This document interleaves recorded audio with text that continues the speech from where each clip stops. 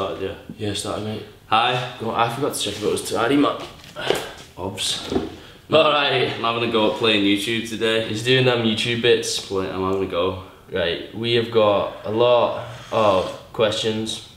Are you going back to Ibiza this year? Does a bear shit in the woods?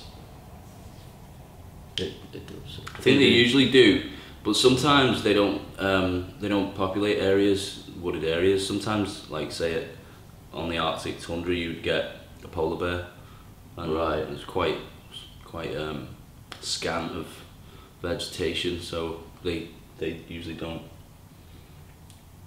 But generally, most bears. I am going. Yeah, I'm probably gonna go to Ibiza, man. Yeah, yes. I think what Joe's trying to say is yes. He's gonna go. Something about that. Good ass. That who's that? The Scottish. You mentioned not me. She's probably gonna watch this. Advice for first dates. Right. If you're calling it a date, you've already fucking lost. You should not meet that girl, man. If she thinks she's going on a date with you and she's calling it a date as well, you've fucking lost. Right. Call it a joint adventure. You want to get it as impromptu as you can, really, or make it seem that way to her. So it's like a kind of accent, like, "Oi, I'm doing this later. Maybe you can come along." I don't know. Everything's off the bat, man. Yeah. Everything is spontaneous, of course, but only if you have it in you to do that, because it definitely. When I used to be on the scene in Liverpool, on the scene, Joe. On what scene? Birds would be like, "Oh, so what are we doing?" I'd be like, "I don't know what we're doing.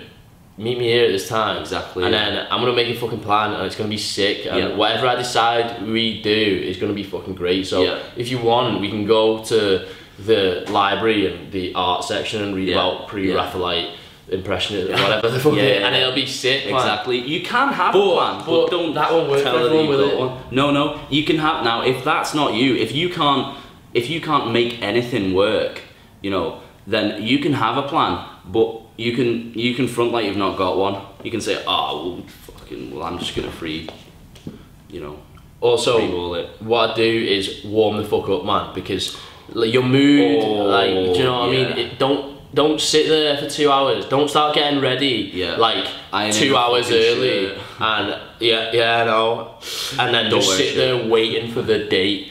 Do something good the day like earlier that day or whatever. Something social. Just be about watch some funny shit on YouTube. Prime example. Be in a good fucking mood, man. Alright, prime example. A couple of years ago I did a best man speech at my mate's wedding, and I wrote out the script, but on the day I didn't fucking look at it. I just knew that if I got round everybody on the day and had loads of fun throughout the day and got familiar with people, you know, cracking loads of jokes, all that stuff, got in a good social flow, I would fucking nail it, and I did, and it was because I got around everyone and did that rather than fucking rehearse it like a robot.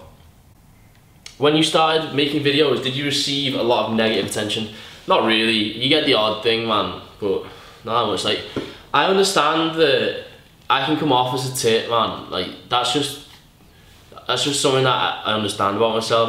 I can come off, you know, not great at times, especially if you just take certain snippets of certain videos. Take them out of context. Yeah. So and you don't stick around for like the longer, the broader picture, because half the time I'm taking a piss, and half the time I am in a bit of a boisterous, fucking playful mood, and I'm being a dick, and so I don't take it personally, because honestly, it's the same as how I used to look at it. If I'd be like, back in the day, I have to say that, back in the day, if I'd be like chatting to a girl or something, either if I'm out or like on like my phone or Tinder or whatever, and she doesn't get it, I'd just be like, it's not my flaw, it's just that we're not on the same wavelength, man. She just doesn't get it, and she doesn't value what I value. And so doesn't mean that I should dislike that person if they don't like me. It's just that they're not in a position yet to receive it. People aren't always on the same, you know. I'm not saying I'm necessarily more above or advanced in any way, or, you know, but just on different wavelengths, man. Birds. I actually think when you have to choose. I think they go amazing together. They do go well together. On a balcony in a European city. So if you can get one, if you can get a bird, you can always get a coffee. If you can get a bird, go somewhere and have one with her. You can always get a bird, mate. I can't. Need to watch my Tinder video, man. Maybe I will. Maybe I'll watch your Tinder video and use it and like actually apply the method. You should, man. Just to show that it works. Exactly. Best adventure you've ever been on? Oh, fuck me. I don't know, they're all great, man. You can't categorise best because, I mean, obviously some are better than others, but there's no set best because everything is just different. And unless two things are exactly the same, i.e. fucking laboratory conditions, controlled shit, then it's never comparable on the same level, man. Shit's just different. And if you look at things as better or worse, that's how you get into like, you're on a sick holiday, that was sick, and then the next one, oh, it's got to live up to that one, it's got to be as good as it, what if it's not? You know, and then that kind of better, worse thing, it's a one-dimensional view, man, and everything is just good because it's different, and if you try and emulate the same previous feels that you've had, you'll just get a shitter version. You can't do it, because original variety is a spice of life, man. It's what keeps you alive, the fire. I enjoyed a trip to the Alps, actually. I really enjoyed that. It's probably my best adventure. I might put up a picture of you in that high place with the snow and yeah, just flash it, Okay. Train rear delts on push or pull day? Pull. How many times a week? Pull. Twice. How much does your weight fluctuate on a weekly basis, baby, please? Don't know, I don't weigh myself that often, but it depends, man. If you cut in, you want to look at, it depends how lean you are. You know, if you're very lean, then obviously you want to cut slower, and so the higher body fat percentage you're at, the more you can get away with losing each week without risking losing lean mass / gains. So your cut should gradually slow down towards the end of it. Yeah, but you can do a bit of an aggressive blast at the start. To begin with, depending on how lean you are, yeah. But towards the end, you're looking at like 0.5 to 1% of your total body weight decrease each week. So for example, let's say I'm 180 pounds, I'd look for 0.9 to 1.8 pounds, and then obviously as I get leaner towards the bottom end of that scale, more like a pound a week or less even. If you could have 3 wishes right now, what would they be? Anything. Oh, fuck me. I'd wish that I hadn't already had my morning coffee so I could have it again safely without going, oh. Looking at mine and thinking like, fuck. Sometimes you wish you could just have it again. 3 fucking wishes, Jesus Christ. That's a lot in it, man. Mate, that's just, my head would fall off if I even began to consider that. Yeah. I wish that they didn't fucking sell bananas that was still green. Look at my face, that fucks me off. Yeah, I wish, that'd be great. It's not great having to put a timetable on your fruit bowl, man. So you have to stagger them, stagger your bananas, right, getting different shades. Because either like, you can't eat any for 2 weeks, colour fucking or suddenly they're all fucking gone. Anyway. Favourite bao? Just chashu bao, man. Chashu. Or nam wong bao. But the quality varies wildly. Yeah, it does. A bao is not just a bao. Yeah, because you've got the size, and then there's the content. Some of them are a bit stingy with what's inside them, and the taste of what's inside as well. You gotta fucking... You want a real... Upon tear, you want to see a real reddish colour. Yeah, you want a vibrancy, I think, not just brown. Are you afraid of ending up with Elderbro's hairline? Yeah, what's wrong with it, man? Bit, like... Nah. I don't think I will, but if I do, I don't think I don't know. It's just another mental fucking thing. I think you would be afraid initially, but you'd get around it, like... Yeah, you just if you've got, like, shit stuff about you, like, physically, you just have to compensate by body and force of character, force of personality. I.e. being a sick guy. Yeah, and then to an extent that nobody fucking notices, mate. No birds ever pointed out to me, actually. Well, some of them do, but then I just slay them with some wise comment or something. Slay them? Yeah, slay them. Favourite shops to buy edgy clothes? You want to go to like vintage shops, man. Yeah. That's the best bet, honestly, because otherwise you're just going to end up in all the same gear that everyone else has got. But, you know, if your jacket was made 20 years ago, it's unlikely many other people have got it, man. Yeah, luckily we're 2 minutes away from the fucking Moodville capital of the Northwest. Yeah. But then again, wearing something just because not many other people are wearing it is probably just as bad as wearing something just because everyone else is wearing it. Yeah, definitely. So it depends, you know, just wear what you fucking like, man. Go shopping on your own. It's so not listen to anyone else. And so hard to consider in it what you actually do like. Well, it's literally one of the greatest inner mental struggles of life. Deciding what is you, and if there is any real and actual free will and stuff, or is it if you're all just like the consequence of your environment and stuff, and can you fully detach from other people's opinions, and if so, why are you even bothering? What's the point in shopping? You just buy the closest t-shirt to you. Buy the plain black t-shirt. Do you know what I mean? So it's just wild, and it's just a massive can of worms, man. Yeah. And maybe we'll open it up one day. What's your opinion on Psalms? Fuck's that? I think Psalms are a drug, man. Sounds like a fucking dangerous drug as well. It doesn't sound like a virus. Sounds like what's that? It's like what's SARS. That? SARS. It sounds like SARS. Sounds too close to SARS to put in my body. To be honest. Not doing that. I don't want anything that's like very. I think it's like a stead, man. I don't think it's categorized as a stead, but I think it's a performance enhancing drug. I don't know what the category is and shit. I don't know. Yeah, sounds like a potent. Fuck knows, man. Stead. It does, doesn't it? Sounds fucking. Should we investigate? Any fitness channels worth watching besides yourself, Lipset and Yados? No. Nah, man. Nah. Glucose Network, but it's not really fitness. Mind you, he's more fitness than I am. Fitness technically because he cycles and shit, but Glucose Network's a fucking belter, man. The video quality is insane, and it's just like, it's just a bit fucking different, man. It's just not same old shit. Maybe I'm guilty of being same old shit sometimes, but that's why I like watching people who aren't.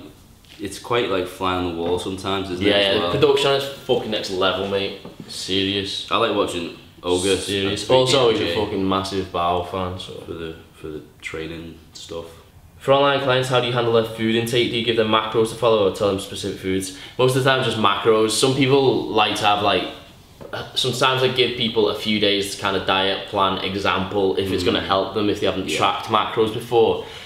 But even if I do, I say to them, listen, eventually I want you to get used to tracking macros as you go along, because that life is unpredictable, and I don't want you to be like, I can't follow my meal plan today, and have a little mental breakdown over it. It's massive like, I sometimes tell people, like, if you've got a consistent schedule and that, and your own like kitchen and stuff like that, just bracket your day off with 1 or 2 meals that remain like similar or the same, so you've got like a bit of structure and a bit of flexibility. You've got like X amount of calories to fill how you want.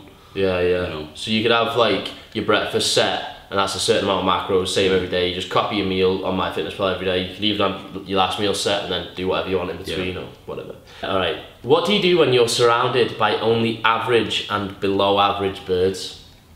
Are you telling me that Are you telling me that you don't have access to better quality birds? Yeah. Because unless you live in fucking like Siberia, like somewhere fucking. Man, there's probably birds there, man. A lot, but they just wrap up, man. Yeah. But anyway, but back to and you should wrap up. Back to the point.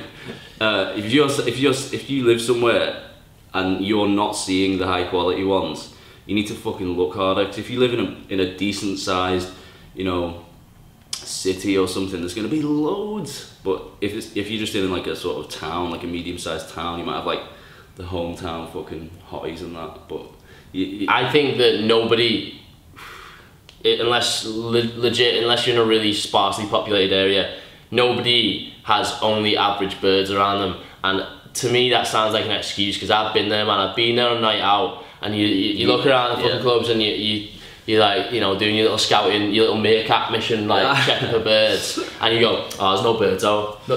No one's tidy. I'm not even not fit enough. And that's basically your excuse. Or you said it's too fit. It's your bitch out excuse, man. It's like, because as if the hottest bird in the club walked up to you and was like, let's go home, as if you'd be like, nah, she's not my type. No, fuck that. She's not fit enough. Yeah. You know what I mean? Even if one that bitch wasn't out that excuse fit did that, and it was just on a plate, man, most people would get involved. And like, you know what? If by some wild, unlucky phenomenon you are only surrounded by average birds, practice on them.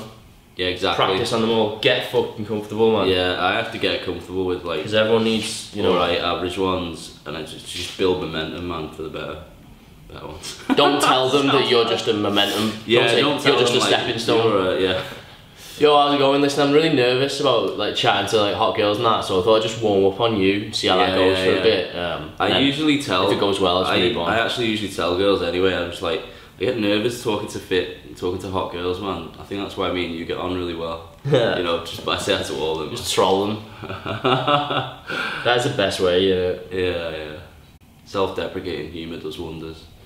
Yeah, but you can't go too self-deprecating, or they think maybe they start believing it and think maybe this guy's low confidence. So you just flick between self-deprecating and horrific arrogance. Yeah. And they kind of don't know which is best, but it shows a level of confidence that you can then be self-deprecating and be comfortable with it and not have to show off all the time. Yeah. That's the level of confidence in it, especially if you can do shit like take the piss out of your own insecurities and that. Yeah. Like, you know, it's funny, like we were saying the other day about height, like he's 5'9", I'm 5'10". I've met girls before and the first thing you've said to me is, oh, I thought you'd be taller.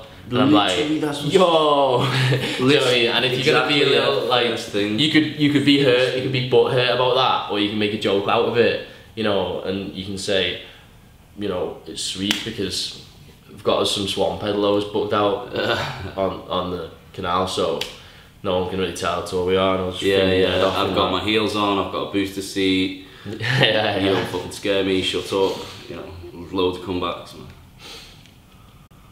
Our crotchal regions will align. We're all the same height. And horizontal. Lying down. That's loads, man. On that note, who's better at pulling birds, you or Mike? I think in terms of if you were to like take us both out and well, I reckon that I'd probably take longer to build momentum and get into the right state sort of rhythm. Zone, yeah. Whereas you, flow. It's more consistent. You've got it more often, haven't you? I think. I have a lot of like. I think you've like had like. I suppose last year and that you had a lot, like you were with a bird for a while. Yeah. I've been more consistently reinforcing my own frame in my head that I am a sick guy, man. I tell myself that. And so I'm constantly in, I forget a in lot, like man. I'm a sick guy mode, which obviously you have to have some kind of humility and like you don't actually think that, not in the sense that you think you're better than everyone else. No. But you realise your own worth. But you realise that your presence is value. Yeah, exactly. You know, and I'm constantly in that state. I don't just say that, you know, oh, girls are lucky to fucking meet. I think that I enrich their fucking experience of life on a fucking daily basis. Whereas like I lose that a bit and then regain it and and it's. But once I'm in it, is all it's the ebb and flow. I feel like I can fucking. Yeah. He's actually got through like probably double the birds I've got through. But you know, then you start thinking, well, what we're gonna do? We're gonna start quantifying. Does this one count as 2? Yeah. What do you and Mike dislike or find annoying about each other? Oh fuck me. I think we'll. How long have we got here? Well, I think we have. What was it we were talking about in Starbucks that time? time? The politeness and the frankness. Like, There's frank and there's being polite. I'm more towards polite. He says overly polite. He's more towards being frank. I say overly frank. And he said to me the other day, "You love saying thanks 8 times," you know, and I'm like. Like it'll annoy me if he's like overly polite to people. Whereas he'll say shit sometimes and I'll think, fuck, you're kind of a dick, man. Yeah. You know what I mean? It's a kind of obnoxiousness. It's the kind of thing where if say there's like 2 lanes of traffic and there's roadwork, so they're condensing down to 1 lane. Right, if I'm waiting in this lane and no one's driving right up the lane with no cars in it because it's rude to go right to the top and cut in, right? If I see a guy go past me, I think, do you know what? Fucking fair one. You're getting about your fucking day, you're getting your shit done. fuck everyone else, because everyone else could do that, and technically everyone could be in both lanes and it'd all be the same speed. You'd still get through at the same time. And then I think, fuck it, well, I'll go then, let's do it. Do you know what I mean? And I don't feel any guilt for getting my own shit done. Yeah.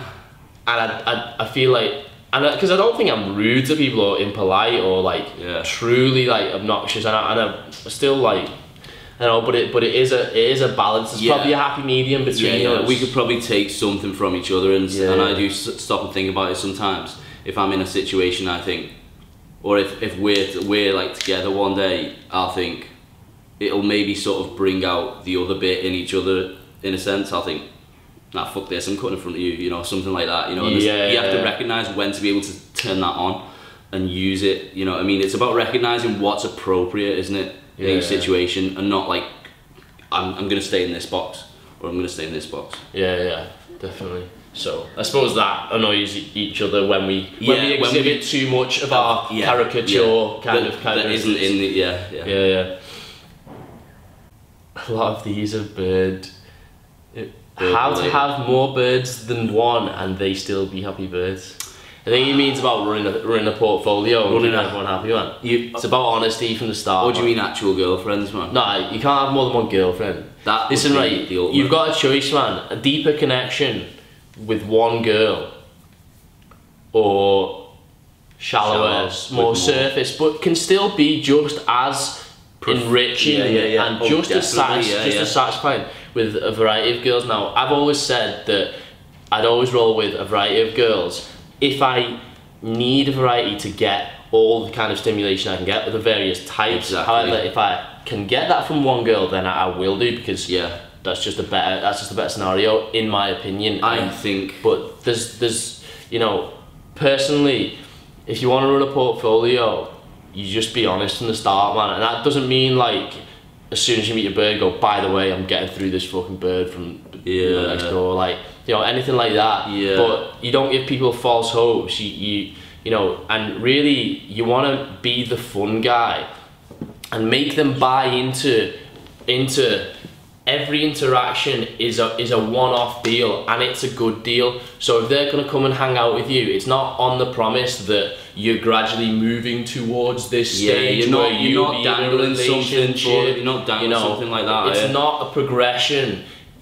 You have to make every time you meet them as good, stimulating, satisfying for them as possible, so that as a one-off deal, it's always a good deal. So even if you never saw them again, even if you said, oh, this is the last time I'm going to see you, but do you want to come and hang out? They'd still come and hang out. Because it's not about the progression, and it's a fucking microcosm. It's an analogy for life, innit? It's not about the progression. It's about being here now and making now fucking great, man.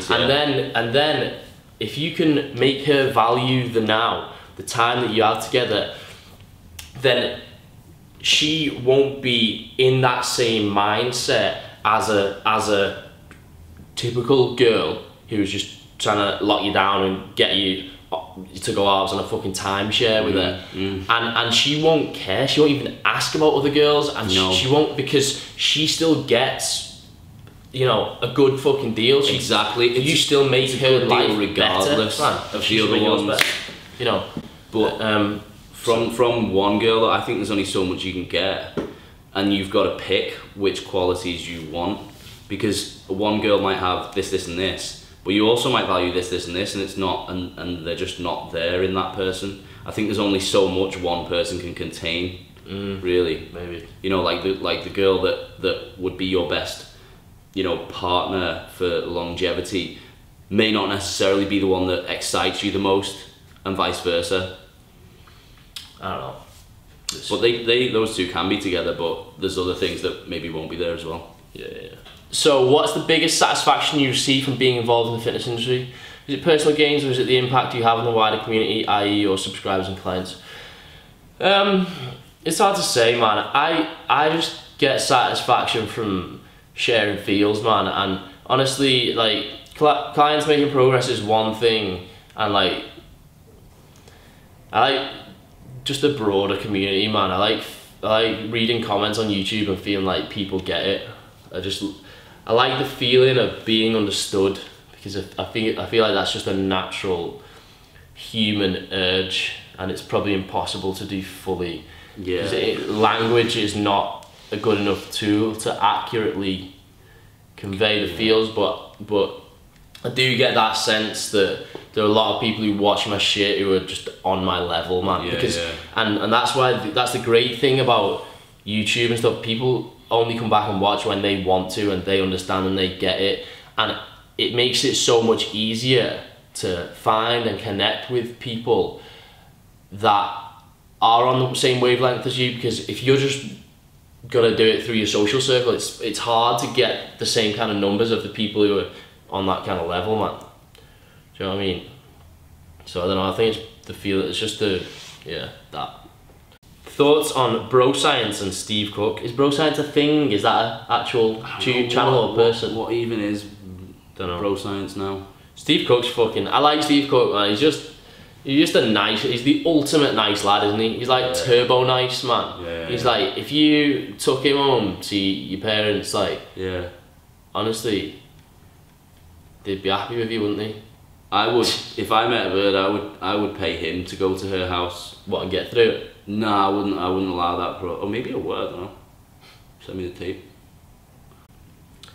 Who cares, this is from Yaros' sister, who cares more about women, in brackets, treats them better? Out of who? Us two? Oh, us two. I think we both care an equal amount, but we just apply that care in different ways, maybe. Treats them better. How do you mean by like treats them better? Well, how can you really measure who treats? You mean who's like more honest about their intentions and shit? Or what's better? Because nicer isn't always better. Well, if you ask a woman how she wants to be treated, she's gonna tell you some shit that she doesn't fucking want you to do. Yeah. So if we took if you do what a girl thinks she wants, she will fucking bin you off, mate. I'll tell you what, big time. What constitutes treating a girl well, right? It's not fucking holding doors. It's not paying for shit. It's not fucking treating them like a baby. It's being decisive, which gives them the gift of time, because they don't have to decide, you know, release it. They don't have to decide. Being decisive. Being honest. Yeah. Which creates more of a genuine, authentic trust, connection, and therefore a deeper level of understanding between you. And having an attunement to her fucking reality. Like, you know that as a girl, they're getting just fucking dicks are coming at them every day, mate. Like left, right, center. Not even good ones either. Shit ones. And you acknowledge that, give them a good experience, and you'll stand out. Be, what did I say? Decisive, honest. Just give value. Yeah. Give value. Exactly. Don't try and take from them. That's treating them well. You need to, because that's real. Like it's a game. That's real generosity, isn't it? Being when you're with them, being there, man. Actually being present, because giving somebody your time and real attention.